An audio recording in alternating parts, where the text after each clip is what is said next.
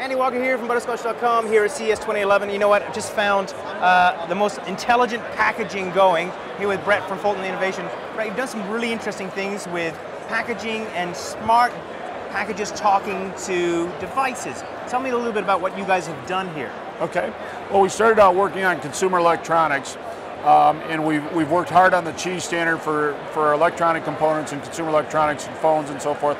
But then there's also applications for packaging where we can bring packaging into the market so the packaging talks to the consumer. Excuse me, Sharon.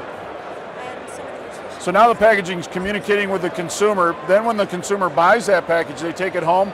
Then it can communicate with their systems at home. So as I put this on my shelf at home, I now know that I have Honey Nut Cheerios. And if I push on that, I now know what's in the box. And as that gets depleted, it can add it to my shopping list in a week from now. Now, how does the system know how many Cheerios are in the actual box? Well, it's programmed in no different than barcode has information on it. We put information in the printed inks in the box to tell us how much should be there and how much is left. So it knows that there should be 347 grams of Cheerios. Correct. So when it gets to half that, it says it's half full. And then your system would tell you, no different than your other applications would say, hey, you're half out. If I'm at a halfway point, put it on my shopping list. Amazing. How did you get the thing to glow? It's all done through inductive inks. Yes. And which have been around for years. Yeah. The trouble with it is, how do I get power to a package? And that's where inductive coupling and intelligent wireless power come into play. So this actual unit here would actually be on the store shelf. That's correct. It would be powered. Be embedded in the surface. And it would be talking to the box directly. Yes. Okay, and then I lift it up and go, I'm going to buy this. Yep. And I'm going to take it home. Now I'm going to set it there. Now I'm going to know I've got Honey Nut Cheerios at home. Right. Think of this as your visual screen that you see now on your refrigerator, or it might be on a cupboard door. Right. And now it's going to upload, and it's going to take that information. It can upload it to a screen that's in your kitchen. Right. Or it can upload it to your smartphone. Right. It says, you need more Honey Nut Cheerios. Exactly. Exactly. That's actually real Cheerios in there. That's hilarious. Now talk to me about this soup technology. This is pretty clever here. This is a chunky soup demo. Same concept. Yeah. We've put inductive coupling and intelligence into the packaging. Yeah, do we see anything at the bottom? There's water in here, so be careful. Okay, so I'll be careful. You really can't. We've done a prototype of this. Yeah. And what it allows you to do is select the power level. I want to heat this to low. Maybe it's one of my small children that want to have it. Yeah. So I want it lukewarm, not hot. Yeah. I like soup hot. Yeah. So I would pick a hot setting. Yeah. And then you would set it on an enabled surface. Right.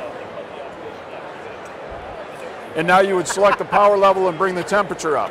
Unbelievable. What's amazing about this is it's more efficient and faster than using your microwave. Right. The packaging applications are less expensive because I don't have to worry about a plastic ring to protect the metal from the microwave. Right. And so our goal, we're a technology company, we want to show the capabilities from consumer electronics to packaging, and we'll be charging a Tesla in our booth. Oh yeah? So the full applications of very, very low power requirements to very, very high at 1.5 kilowatts, and we're charging it as if we're charging it through a manhole cover. Amazing. How long until we see this on the marketplace? Consumer electronics, you'll start to hear announcements as early as this week. Yes. And that's based on a CHI standard, which we worked very, very hard on.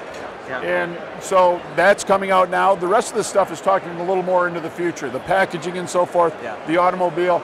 That's where we think wireless power and consumers are going to interact over their lifetime. Wow. So it's telling the whole story, not just one segment of it, which right now is consumer electronics. Where can we find out more information? You can go to our website, fultoninnovation.com or ecoupled.com, or you can go to the Wireless Power Consortium website as well. Very good. Brett, thank you so much for the information. Thanks, Andy. Good luck with this technology. Good. There you go, smart packaging and all kinds of other cool stuff for consumer packaged goods here at CES 2011.